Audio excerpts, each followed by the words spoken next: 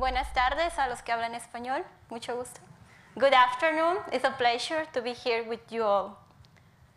People say that our community needs more scientists, more writers, entrepreneurs, and social leaders.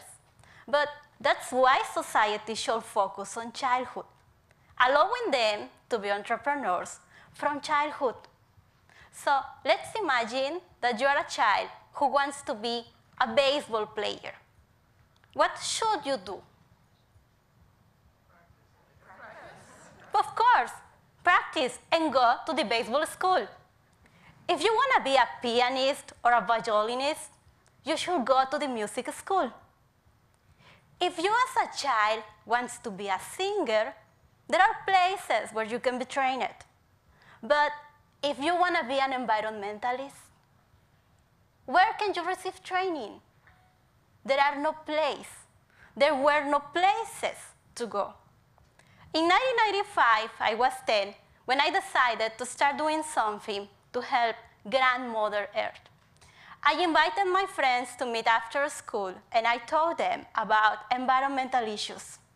We wanted to protect animals, plants, and humans, and dreamed about spreading our movement around the world. Our name was HUNAP, and it stands for Humans Unite with Nature in Harmony for Beauty, Welfare, and Willingness.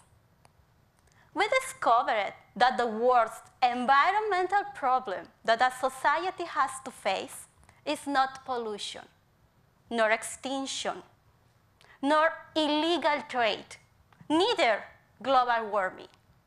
The worst environmental problem is the lack of education, because this is the root for all those problems.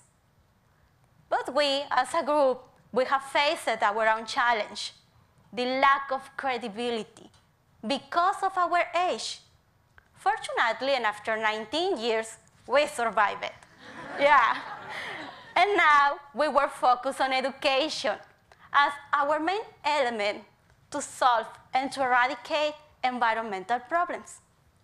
Education is a continuous process where a person acquires knowledge, awareness, and skills to make decisions. Education requires some continuous time and efforts.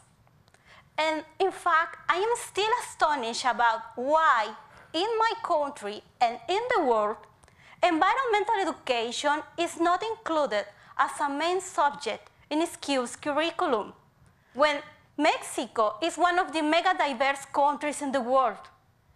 Natural resources are the basis of our economy, and education is a tool to eradicate poverty. If a country has problems with the economy or development, this country can survive and will have more time to solve it. But if a country has problems with its natural resources or environment, this country will not have more time to solve it, because this is the basis for their health development and growth, their heritage, and their sovereignty. So with my group, I decided to found a nonprofit institution in 2006. And now we were focused in 4 different programs. Let's see each one of them. The first one is methodologies, to teach in a fun way those topics that seem complex to explain. Now, thanks to the children's contributions, we can approach them in an easy and transcending way. In fact, children are very creative. Thanks to their ideas, we have generated books, stories, handcrafts, and games. Children show us every day the best language to teach. This was a mournful march to recognize the extinct species in Mexico, the 41 extinct species. When I say environmental education, I don't refer to natural sciences. I mean a comprehensive vision of all the issues around. Here you can see how we approach water culture, biodiversity, energy, environment and ecology, humanitarian culture, and also laws. In fact, we have an educational plan called Mondambientes. Mondambientes in Spanish stands for changing environment. It's like a career to be an environmentalist from childhood. During 2 years, a child needs to learn about these 17 main topics, but the information is according to their age. Let's see only one, the number 14, to organize fishing and sustainable development. A child is going to learn about closed seasons, fishing techniques, ecosystems for fishing, conservation, native biodiversity and sustainable aquaculture, and then they can take action because now they have a comprehensive idea about how their actions have a positive impact on their communities. The second program is about courses with workshops, where children are teaching other children. Yes, they are training their peers during 2 years in order to train them as environmental instructors. That's why I say that they are the heroes of our grandmother Earth. Because children's hands may be small, but their hearts are immense to save our planet. In fact, children who have participated in this program have learned about how to respect nature or how to respect environment, but also this program have changed lifestyle. Due to the mentorship activities, there are children who started their own activities, their own movements, and they have been awarded by the Mexican authorities. In fact, we have met with the last 4 presidents of Mexico. The third program is Sustainable Aquaculture Production System, where we are rescuing native species, like the Mayan apple snail.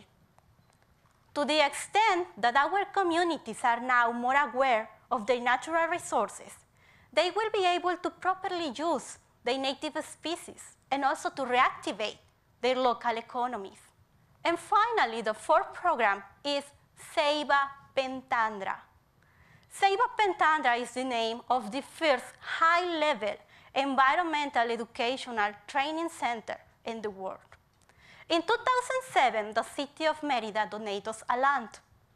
In 2012, we started the construction.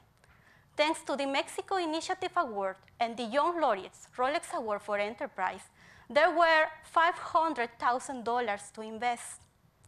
It allowed us to build only the 30% of the construction. But this year, we have a big challenge.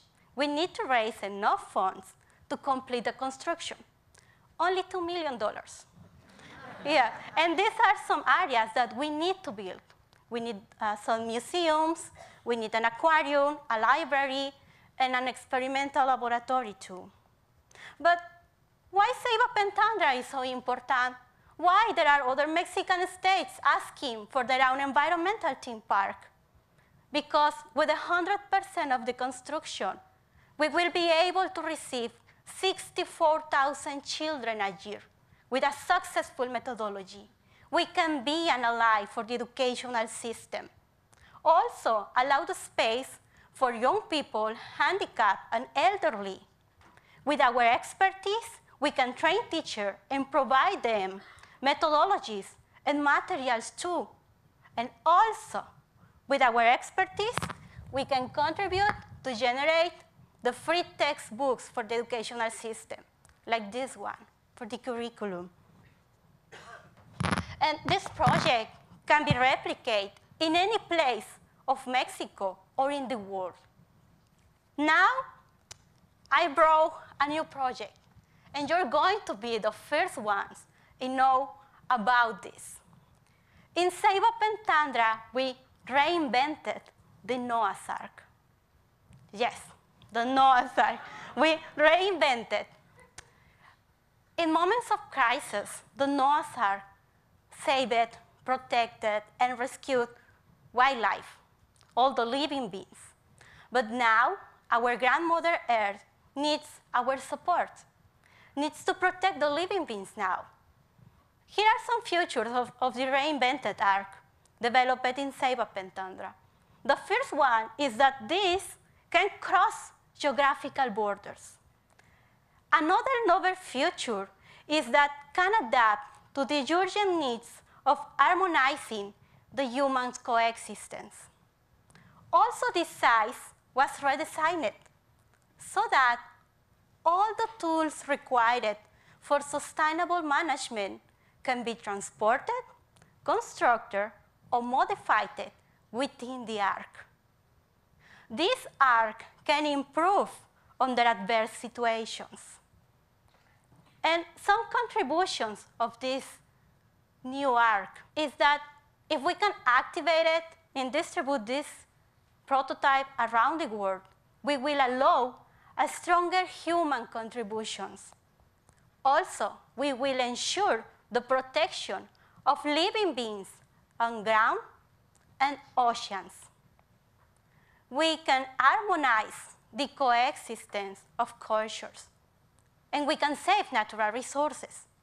But thanks to children's ideas in my organization, we discovered that with this reinvented ark, we can save the most important species in the world, humans.